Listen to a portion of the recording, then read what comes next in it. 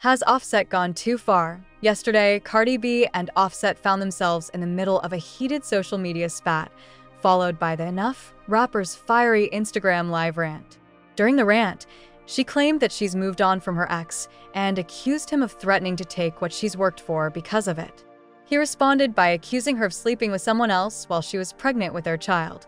Their back and forth only got more explosive from there, with Cardi exposing his NSFW texts and more. Clearly, their feud reached a peak, and it's unclear whether or not they'll be able to make amends. Either way, it looks like Offset isn't done shading his ex on social media, based on one of his latest tweets. "Listen to your PPL take, and the brothers told me," he wrote earlier today. It appears as though he's trying to insinuate that his friends, including the late Takeoff, gave him some kind of warning about getting into a relationship with Cardi B. This is unconfirmed, and could certainly just be his attempt at dissing her. The cryptic message has prompted mixed reactions from social media users in the Hollywood Unlocked comment section.